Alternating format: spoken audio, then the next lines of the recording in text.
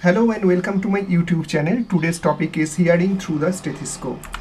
We have all seen stethoscope. Whenever someone gets ill, then what happens? The doctor examines his body with the help of stethoscope. Actually, he listens to the sound produced within the heart or lungs. It was invented by French physician René Leniac in 1819, and here in this diagram you can see the early look of stethoscope.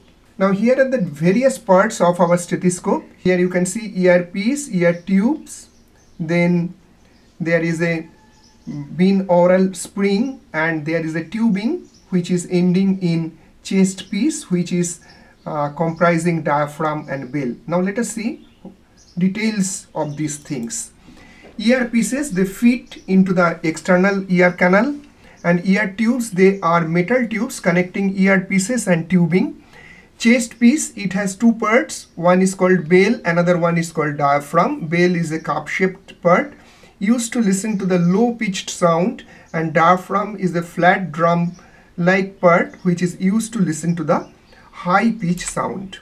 Now with the stethoscope we can listen to the heartbeat. The heart pumps blood throughout our body.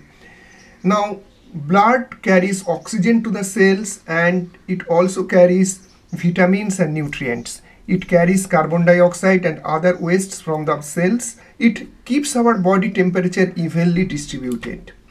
I hope you have enjoyed this video. If you enjoyed this video, then do like and comment in the comment section box. Thanks again for watching this video.